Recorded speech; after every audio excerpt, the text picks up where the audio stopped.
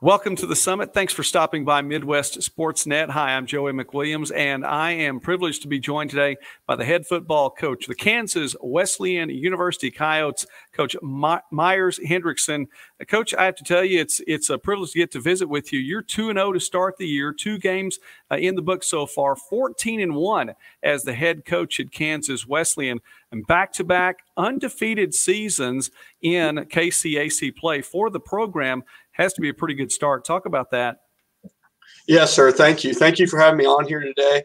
Really excited about where we're at right now as a program. I think where you see is our depth. We've been able to develop outstanding depth within our program. Last year we had a pretty good senior group, a great senior led team, and we've been able to develop that depth. And now going into 2020, I think a lot of people didn't know where we were at, but as a staff and as a program, we felt confident of where we can go, and we're continuing to trend in the right direction, and we're excited about it.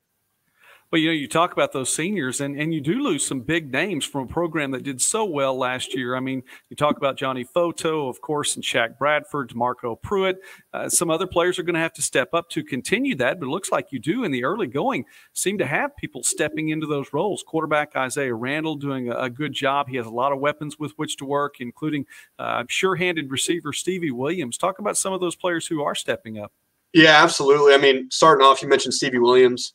He's a first-year player in our program last year, so we were pretty senior-driven for the most part, but we brought in a transfer receiver that led the nation in receiving. He did an incredible job, and now seeing his game develop more off the field, as a great leader, bringing other players with him, and continuing to still have the incredible production on the field. I think I just heard in our pregame interview here for this week, William Penn, I think he's had 9 100-yard games in his career, and he just feels like he just got here yesterday.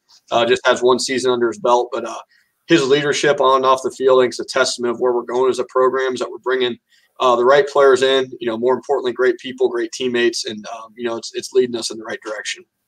As good a season, by the way, as Williams had last year, I mean, with the names like I mentioned before that were getting all that airtime and all the numbers that those guys were dropping too. I mean, my goodness, Coach, you do have a lot of weapons at your disposal. But let's think about that as a team then. You're coming off back-to-back seasons with playoff appearances. Kansas Wesleyan made it to the national semifinals in 2018, and then, of course, last year made it to the quarterfinals as well. I have to think that win back last year, though, the one win in the playoffs was really a big win. You came away with a victory over Baker, a 42-7 win, and that one just seemed to be a big one for the school and for the conference.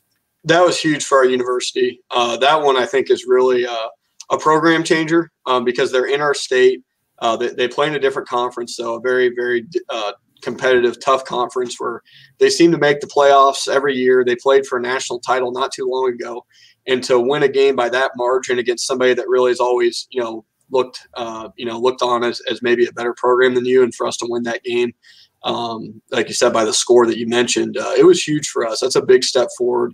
Out of all the schools in the state of Kansas, between Division I, junior college, Division II, NAI, we had the most wins out of any college program in the state of Kansas. So we're really excited about where we're going. A ton of work still to do, but last year was another step in the right direction, and we're going to continue to build and try to elevate our program.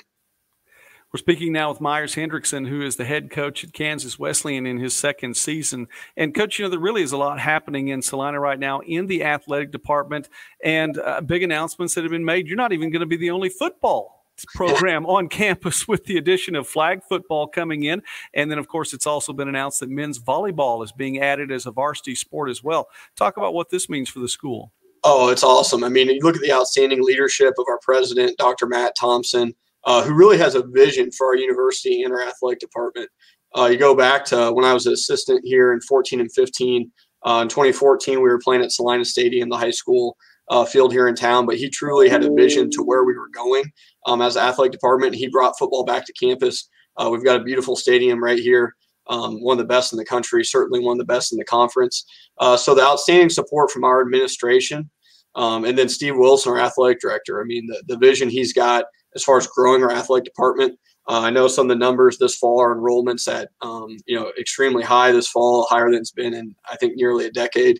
So there's a lot of positive momentum for the university. You mentioned another football program, which is pretty awesome. The sport is growing. We want to continue to grow the game. And so we're starting a flag football program here, a female flag football program here at Kansas Wesleyan University. And then we added men's volleyball as well. So we already have an outstanding volleyball program here. So we're excited to add that on the men's side as well and really grow our athletic department even more. Just a lot of activity happening. You know, when your team takes the field, there's a lot of activity that happens on the scoreboard, by the way, too. I mean, 64.5 points per game so far this season. Now, that's through just two games, and I understand that. But your team has averaged, the program's averaged 48-plus points per game in each of the last two seasons. So that's consistency. I mean, even though it's just 2 games in so far this year. Talk about what it takes, then, to have that kind of offensive production. Yeah, I mean, everybody's got to buy in. Everybody's got to buy in and do your job. You know, we have a system, but we also have the flexibility within our offensive system to make sure that our best players are getting the ball and make sure that we're utilizing our strengths and really emphasizing our strengths. And so I'm really excited about how that's evolved. Each year, this offensive system that we've been running and I've ran as a coordinator and now as a head coach, it changes a little bit because it all depends on who your personnel is. And that's been the strength of our program. And this year we happen to be playing 2 quarterbacks. And so that's something that's kind of unique and has been really good for us, you know, to put up the points that we had the first 2 games. But this challenge coming up here, week 3, is completely different. It's triple option and it's out of conference. So you can kind of throw all the stats out the window and we're just going to do our best to see, put ourselves in the best position to try to come away with a win. Coach, that's a great segue. So let's talk about that then really quickly. You haven't played since September 19th, but the big news this week is that you did add a game. Now, originally, St. Mary was supposed to be your opponent on Saturday, this coming Saturday, October 10th. That game has been moved to March. And you all went out of conference, and you're bringing in William Penn from the Heart, the Statesman, coming to play. And I believe this is the first meeting between the 2 teams as well. Yes, first ever meeting in football between the 2 universities. So it's pretty unique, just like this whole season has been. If you would have said that we'd been playing William Penn on October 10th, 2020, we'd been like, you know, what are you talking about? Because that's right in the middle of conference season. You know, this is something that literally, you know, would never happen unless given these circumstances. So we're making the most of it. You know, the persistence of our athletic director, Steve Wilson, trying to find a game and us just be willing to play. I mean, we just want to play. I mean, we didn't know we were going to be playing triple option this week, but you know, that's the opportunity that we have in front of us. So we're going to make the most of it. And we get a home game too. So, you know, we got great community support, great campus support. So anytime that we get to play at home in front of our crowd, in front of our fans, we'll be excited to do that. Well, this week it's going to be the first of 3 straight home games at the Graves Family Sports Complex, and it's going to be a game against William Penn, again, out-of-conference game, and a kickoff, an early morning kickoff. Well, maybe not too early morning, an early day kickoff. How about that? 11 a.m., the kickoff from Salina. William Penn taking on Kansas Wesleyan. Coach Myers Hendrickson, thank you so much for taking time with us today here on the Summit. Thank you for having me.